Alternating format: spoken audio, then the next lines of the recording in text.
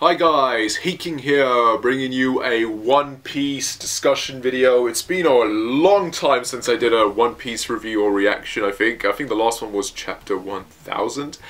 But yeah, I feel like we're getting close towards the end of the Wano arc. I mean, I think we're finally in the final stage of the Luffy versus Kaido fight, so hopefully the arc will wrap up soon enough. But before that, I thought I'd make, you know, a nice theory video. It's a theory I've had for a long time right now. I think since this arc started. So it's been a good 2 years, and every time I've been meaning to do this theory video, and I don't. I've done some messages online, obviously, but I just thought, screw it. Let me do a theory video. Let me get this theory out there. And yeah, and see where it goes and see what other people think, because it'll be fun. It'll be fun to do. So yeah, this theory is regarding how many arcs we have left and what potential arcs we will actually see going forward after Wano ends. Now of course, this is also discussing what will happen in each of these arcs. So right now we're on Wano, right? And we're entering the final phase of the fight, but it feels like that even if Luffy defeats Kaido, we still have to deal with the repercussions of Cypher Pool and the Marines, and now we got Tsushino entering, and then you've got the Gorosei that they want to capture Nico Robin. So I feel like this is an arc that's not going to end once Kaido gets defeated. I feel like there's a lot of things that are going to occur. And this one isn't really a prediction or a theory, but it would be kind of drastic if it happened. And it's to do with the fact that, what if this arc ends, for example, with Luffy defeating Kaido on Onigashima, and Yamato managing to put the fire out, stopping the fire demon that Kanjuro sent, but at the last second, you know, everyone's happy and celebrating up there, and at the last second something happens to trigger the explosives, and the island still gets obliterated, and everyone just has this massive... There'll be this moment where everyone just sort of gets... or one of the characters sees what's about to happen, and it's like, oh my god. And they try to stop it, but it happens anyway. And Kaido, who's just been defeated, who is lying down there thinking, oh, okay, you think you've beaten me? No, you know, you're still going to be in for some hardships. And boom, you know, and he dies in an explosion. Like, Kaido will die in that explosion, and, you know, Onigashima is just going to rain down chunks and pieces, falling down on the Flower Capital, and Momonosuke doing what he can to save as many people as he can from the debris. And then we just get this aftermath of all the characters just on the ground, some dead, some considerably very injured, some dying. And in the confusion of all this chaos, you've got Cypher Pool managing to perhaps maybe kidnap Nico Robin, maybe, or something at least to that effect happens. But yeah, I don't know. I feel like because at the time we assumed that this arc would follow the sort of 5 traditional play arc that I think they do in Japan, and usually people say that Act 3 ends in a tragedy, and so far we've been on Act 3 for a long time and we haven't ended on a tragedy just yet. So what if that happens and that will be the beginning of Act 4, and it's like, oh my god, chaos and doom. But yeah, it'll be interesting, like, if maybe that happens. Maybe it won't, but you know, just consider the possibility that this arc is not going to have a happy ending. So after this arc ends, I'm assuming, or at least we all are assuming, that the next arc is going to be Elbaf. And if you look at like what each arc or character has a specific focused arc on, you know, Wano Cake Island was Sanji, Wano is Zoro, Elbaf will surely be Usopp. And I think you guys have seen some of the theory videos online to do with Mr. Moji, is it, I think? Or Mojo, I think? And yeah, he's actually said some very interesting things that I think will occur. And that is to do that with, you know, Shanks being heavily involved in the Elbaf arc. And that maybe we'll get a Davy back fight. And it's going to really focus on Shanks passing the torch officially to Luffy. Now that he'll have defeated at least an Emperor.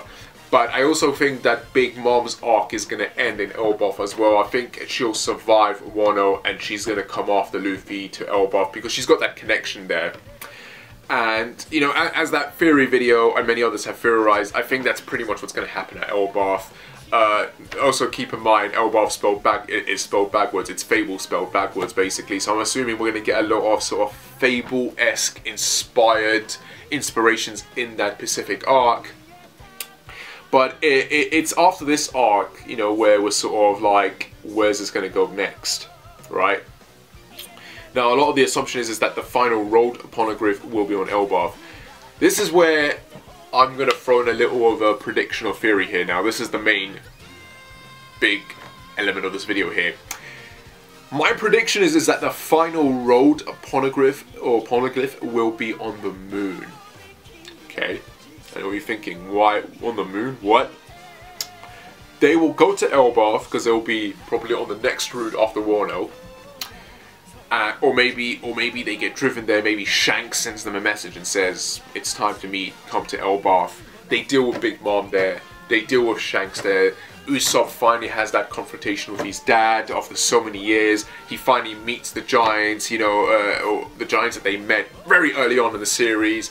Big reunion. We deal with the whole thing with Big Mom and Loki or whatever that's happening. And yeah, just a bunch of crazy stuff is going to happen. And it's not going to be a big arc. It's probably going to be on the same level maybe as the Zhao arc. Maybe slightly longer, but it's not going to be a big arc. Maybe it'll be an arc that'll run for a year at most. And then of course, we discover that the road poneglyph is not on Elbaf, and maybe Shanks even tells them, or maybe the Giants there tell them like, oh yeah, there used to be a road poneglyph here, but something happened, etc., and it's on the moon. And now the big question, of course, comes to how they're going to get to the moon, which is going to lead to the arc after Elbaf, which my guess is going to be the Emerald City. Is it Emerald? It's Emerald City arc. If you guys remember, we know Vegapunk is from Emerald City. We know that Smoker and his little assistant are there trying to help the children. We don't know how many weeks or days have passed. I think a good while has passed, I believe, but maybe they'll encounter them there. But my theory is that, and this all depends on whether or not Vegapunk actually makes an appearance in Wano.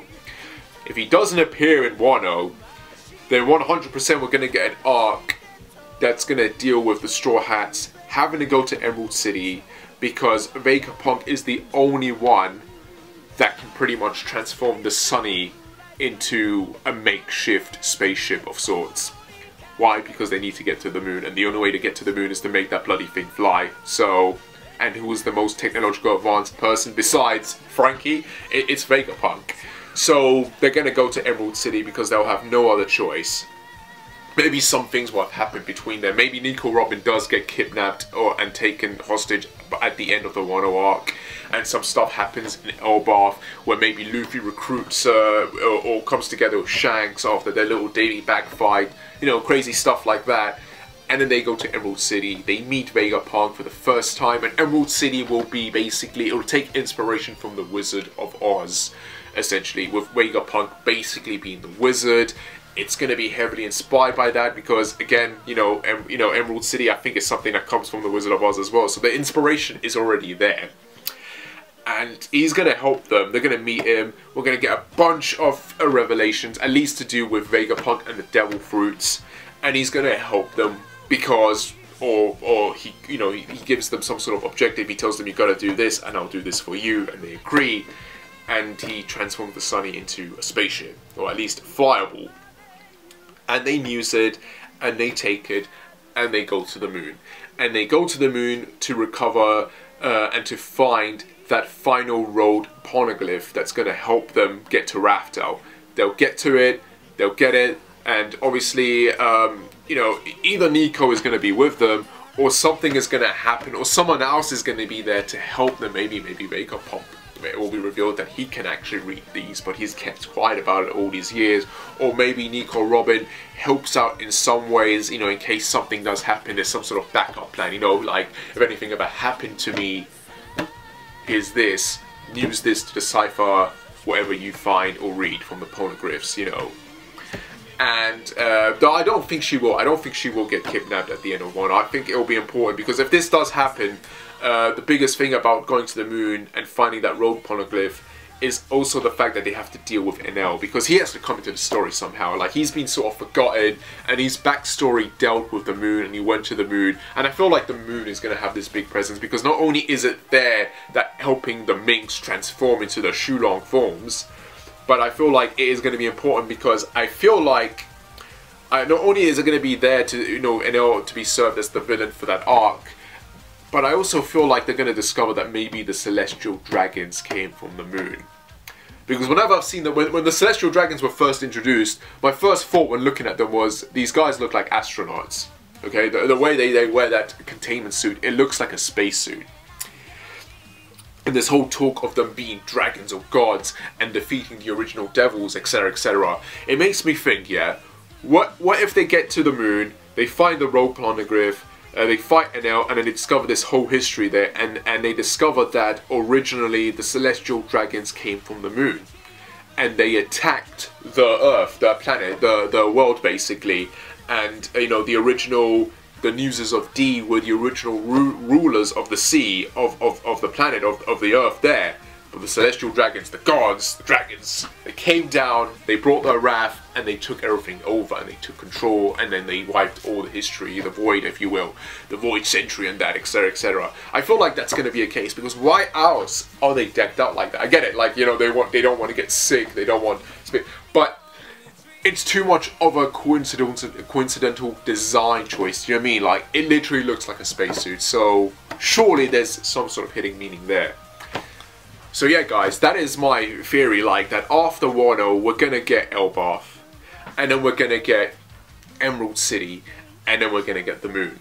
And then after the moon, after they defeated Enel, after they've discovered all of this stuff, they get the final road poneglyph. They find out where Raftel is, or Laugh-Tale. They get down there, and they go for it. They go to Laugh-Tale, and that entire arc, Pacific arc, is gonna properly either deal with Luffy having to have a fight with Shanks, unless it happens during the Elbaf arc, or it's Luffy and Shanks' crews teaming up and fighting Blackbeard, who is going to confront them there, who is going to find them there, and it's going to be this sort of two-way or three-way fight between them, and Blackbeard will get defeated there. He'll get defeated at Laugh-Tale.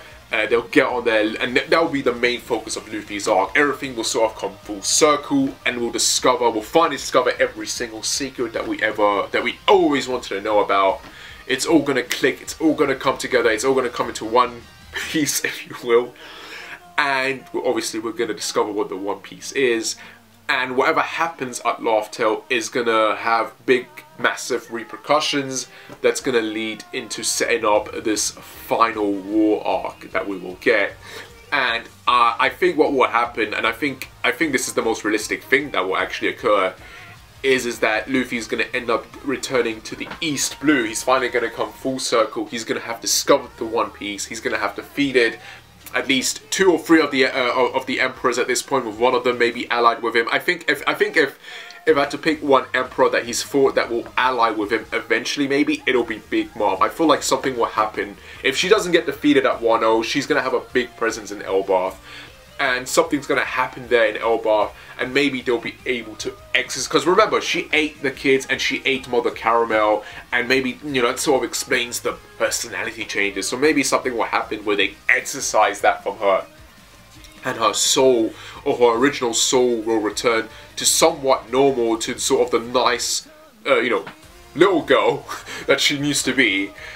And she comes to that realization, and she'll end up maybe joining or being part of Luffy's fleet, if you will, and then Shanks will come in as well. But I do think Shanks will die. I think he's got a big secret, and since day one, when I was reading One Piece, and we only got these bits and pieces of Shanks, I've always thought, red-haired Shanks, red-haired Shanks. For me, it's a case of Oda pretty much spelling out red herring. I feel like Shanks is a big red herring. The fact that we had that chapter a few months ago, last year, where he met the Gorosei, he's got that he's got that allowance, he's got that connection there.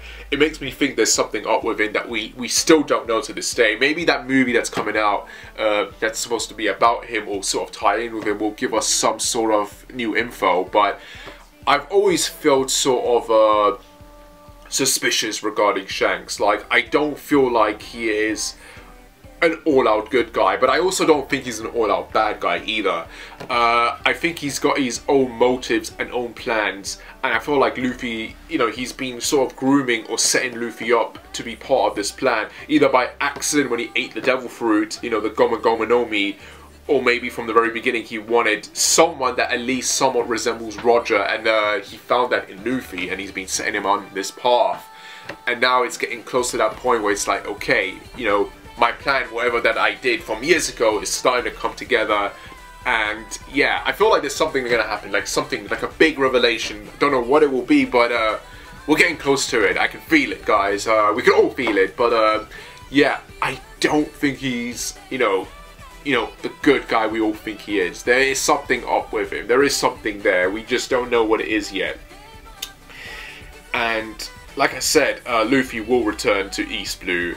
And I feel like we're going to get a lot of reunions, a lot of characters' arcs will finally be completed. We're going to see a lot of returning characters. We might even see some returning old villains maybe make a return.